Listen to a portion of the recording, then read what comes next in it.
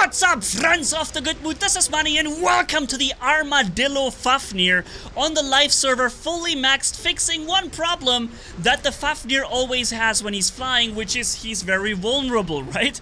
You can boost your firepower so much with that built-in laser, shield break, and firepower, but then you're flying and you're vulnerable. And you get usually shot down very fast, but that is something you can now fix in Polarbearz with these immune amplifiers, for example, but most of all, we have wait, immune amplifier? Oh no, this is the wrong build. I was supposed to use repair amplifier. Whoops, my bad. So you can make it even better than you'll see it in the video, but believe me, you're gonna see something crazy in this video. We have Sviatogor Belov, who ignores shields, and we have Adamant Guardian, when the enemy controls more beacons, resistance, Stubborn Warrior when we're low on HP, resistance, and most of all, Armadillo Drone. Every beacon capped and every kill we get, and we get a lot, is more resistance, and therefore, starting with a beacon cap, already getting the 15 first resistance points, and now everything I do ends up making me more resistance. Also in the air, so I can at some point start to fly, block damage with that absorber shield, amplify the built-in laser, and from this moment simply ruin the game for the enemy team, completely controlling the engagement with firepower that's out of this world, ignoring the shields, and then being still resistant and hard to kill in the air with the mobility and everything, right? This is absolutely crazy. What a crazy build this is. Look, this, for example, it's pre-nerf, so the spear is still ridiculously overpowered at this point when I was recording this, but I know his weapon only has 500 meters range, and guess what? I've got 600, bro. Bop, bop, bop, bop, have fun. And he realized he can't fight me like this. So yeah, also the range on our weapon setup with the hazard 4 times is a really good idea, I think. And just generally, look at this angler. He can't attack me. It's impossible to attack a freaking Fafnir when you are running an angler. It's not possible, unless, of course, you shoot him with, for example, the claw, jaw, talon or something. But other than that, your area effect, your blinding stuff, it doesn't work against the Fafnir because I'm never gonna be able to, be hit by him. It is such a funny, powerful thing. Unfortunately, though, I just didn't get the kill.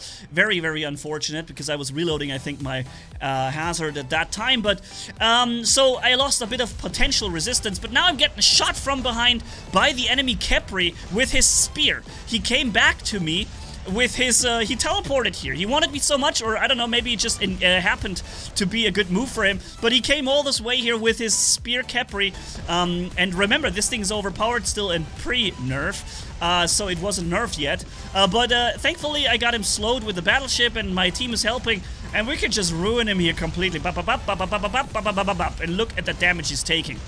And I'm getting shot by another spear Kepri from behind, but I'm just boosting up with my shield, and I'm blocking all the damage output from him. So now I have a heavily amplified built-in laser that will be doing so much damage to the enemy. And I already have more resistance, and I can already just stay up here and brutalize the enemy. Starting with this Titan over there, okay? This is a freaking Titan coming up. A Titan. But I have heavily boosted damage output thanks to this guy shooting into the backside of my absorber shield, boosting the built-in laser. I'm flying fast and I have some resistance, so see what I can do against this freaking Lucha, man. Look how fast he's going down. And I don't think this is a low-level luchador, right? I don't know why he's not using his reflector. Maybe it was used before, or maybe he thinks he didn't need it. Oh, there it is. Maybe he thought he didn't need it against one single flying Fafnir, but clearly...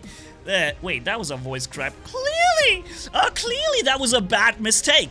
And yeah, so, ladies and gentlemen, that is a freaking Fafnir ruining a luchador in 5 or 10 seconds, man. Absolutely brutalized this guy with the built-in laser. Now, of course, I landed now because there are so many sniping setups coming up. And you can also see this guy with his punchers. Every time I walk out, he immediately shoots me. Thankfully, that third shot deals 200 or 300% damage with the weapon, and I can take another kill, getting more and more resistance. And then we are hit by some kind of area effect.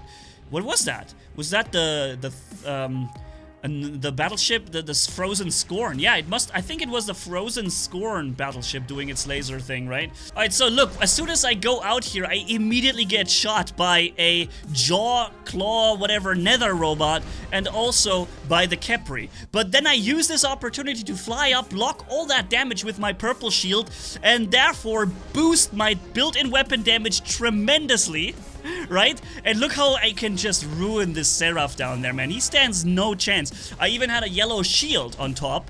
And then even if I didn't have the shield, he would still have to struggle with the heavy resistance I now have in the air, with also the added resistance from the stubborn warrior now because I'm low HP. It is so hard to kill me now. And it's just so much fun to be a Fafnir in the air and have resistance at the same time, enjoying all the built-in laser, the shield bypass, and all of that without being a one-hit kill anymore, right? Because let's face it, every time you see a Fafnir, you expect him to be like an easy one-hit kill, because that's not normally what they are. When they fly around, they're easy kills and prey, right? Not like this anymore, and I so much enjoy figuring out some fun setups like this. But now, of course, since everyone can fly, Titans can fly, Seraphs can fly, there's no cover. There's no cover anywhere, because everybody can just fly over your cover and fly forever with abilities that last for 20 seconds and such nonsense. But yeah, I was still able to have a ton of fun. I sped up the rest of the gameplay for you here because I wanted you to see what happened in the end of this match, right? Because if I just skip to the stats screen, you don't know what happened between what you last saw and the stats screen, so you don't have a feeling of how much damage did the Fafnir do. Therefore, I'm showing you till the end of the match. It's only a few seconds, and I amplified this so you and I, we can both have a good feeling of how much damage the Fafnir must have done, because you saw how much damage we probably did with the Titan. And it's not that much damage, I would say maybe 1 million or so that we did with the Titan here, tops, until the match ended. And so therefore, now let's see how much we've done. 5.3 million damage with all of it combined, so taking 1 million away, adding it to the Titan play, we did about 4.5 or something million damage with the Fafnir, and it was really just this one Fafnir I used, and I didn't even use it for very long before I got killed, right? So it just goes to show that this is a really working and fun setup, and let's hop into a sniper map with this setup here, dropping this Nightingale there instantly, or whatever it was, getting the first resistance points, then scoring a beacon cap with my friend here from the DDR clan, who is with me capturing the beacon.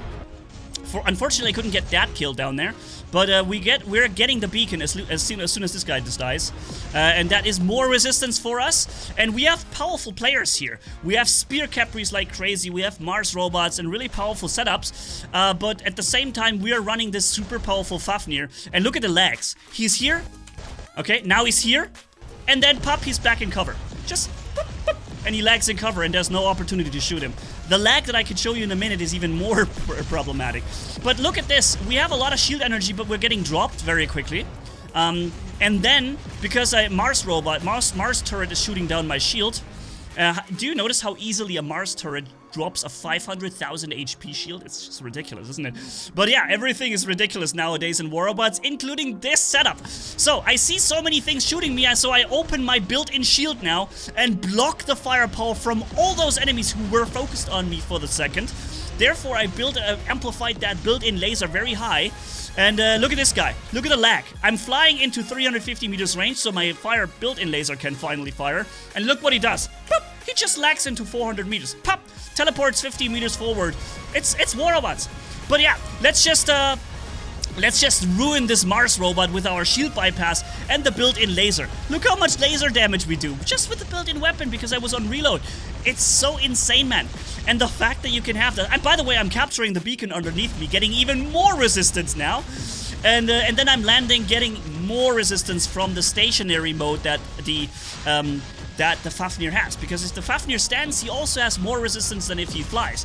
But at this point, the stationary resistance becomes not very noticeable anymore, because we get so much more from the Armadillo Drone, and also once we go low on health from the other things. Problem is though, I'm in the enemy base now, and this is domination, so they all spawn here, and that is really a problem. I should not be here. I should have stayed over, maybe here behind the column, so I could have fended off the attackers and have had cover for me to hide behind. Instead, I flew over into the enemy home base where they all respawn.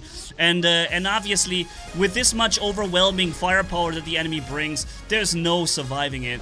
I'm getting sniped, I'm getting shot, I'm getting spawned on. And although I have technically a ridiculous amount of firepower and resistance, I'm in the wrong place clearly, and I get too much damage here. And I don't survive it for too long. But yeah, so let's hop into this situation. Got this beacon, first resistance. Let's see what we can do in this situation. You still have to be a little careful. You still can't just rush into the enemy base spawn and expect to win, right? I mean, this is just, that would just be crazy. And that's why I lost my Fafnir in the previous match. Sorry for it. That was it was my playing mistake here. Getting another resistance by killing this Orochi and then capturing the beacon back, which gives us yet more resistance. That's already the third boost we're getting. Starting to fly here, blocking damage output, boosting the build-in laser, and then ruining this Fafnir.